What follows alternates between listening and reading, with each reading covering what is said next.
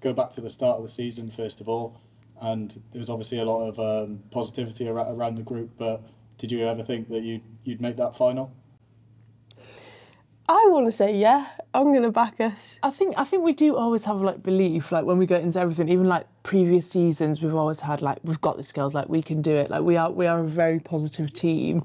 Obviously last year was a bit harder because we had like the top games, we were like losing like the last 5-10 minutes. But I think because we had this massive influx of amazing players this year, like we did have that belief that we could go on and achieve what we have this season. Yeah, and I think obviously the way our season started, Exeter away, first up, like great result down there with a very, very changed team from what we're playing with now. If you look at the 2 team sheets, obviously none of the internationals back from World Cup, very different team. And Sarries similarly like went down there and beat them quite convincingly, which was amazing to start the season for us. Again, obviously they didn't have a lot of people playing, but you just got to play what's in front of you, and to have those games and almost that spurred us on, that made us realise like, that we have got this and we can do it. So yeah, it's pretty cool. Yeah, I think it was a try within the first 2 minutes, Exeter away in the first game of the season, and just from there it's just seemed to get better and better, hasn't it? So no, it really has. Like, it's just awesome. Like, the girls here are class. The energy, whether we're in the gym, whether we're on the pitch, whether we're just sat on the benches, like chatting and stuff like that. Like, the energy around the group is awesome. Obviously, it's class that we've got ourselves there. When you're so consistent all season, you want to give yourself a shot at the final and at lifting that cup, and that's where we are. But we know that there's a lot of work to be done before that. I think Zoe said it last week that we're going to work bloody hard until then, and that's what we've been doing, and we just hope that we can put everything out there on Saturday. yeah, as co-captains with this group, do you find it easy to sort of keep them motivated? Yeah, definitely. I think it comes from like within every single player. Like you look at them on the training pitch and you're like, yes, they're putting their best in. Like you look around the circle on game day and you can see everyone's heads like they're focused, they're on task. So like the motivation is there, and like this weekend there is no more motivation than trying to win that final. So yeah, the team that we have, the motivation comes from within.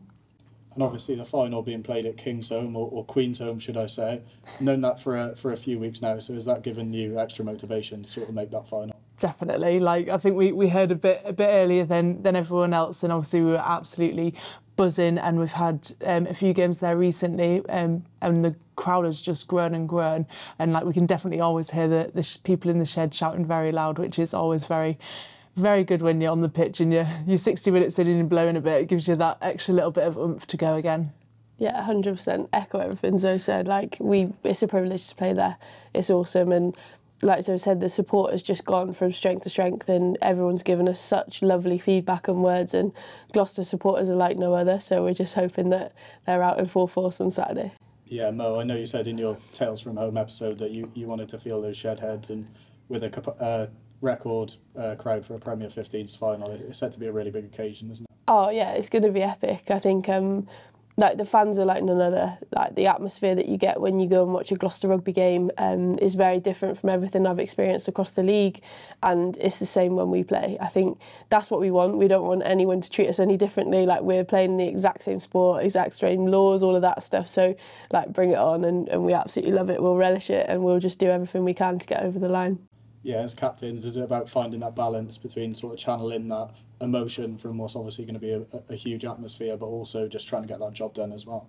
Yeah, I think so. I think like yesterday we spoke a little bit like there's so much excitement going on around it, but like let's try and contain it. Let's try and like keep our mind on the game until Saturday, where we can then just like explode on the pitch and like let it all out. Exactly that.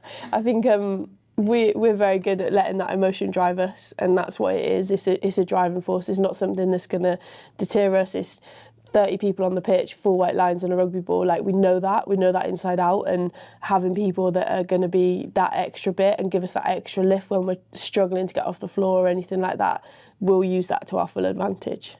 And obviously Exeter Chiefs as well. If you needed any more motivation, a West Country derby, obviously Exeter a good side as well, always a competitive game.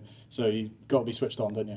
100%. I think they're probably one of the best attacking sides in the league from what we've seen this season. Obviously, highest point score, like quickest ruck speed, all that sort of thing. So we know what we're coming up against. We know that we have to be defensively really on it. But when we've got the ball, we want to light it up, and that's what we're aiming to do on the weekend. Yeah, definitely. And I think it comes like down to that dominance as well. Obviously, we know they've got a big forwards pack, like as do we. So I think it's about who can make those gain line carries, who has the best set piece, will be a deciding factor. And I guess one thing we've seen throughout this year is when Gloucester-Hartpury have been challenged, they stood up to those challenges and got that. So one more time this weekend, and hopefully you two will have your hands on that trophy. That's it.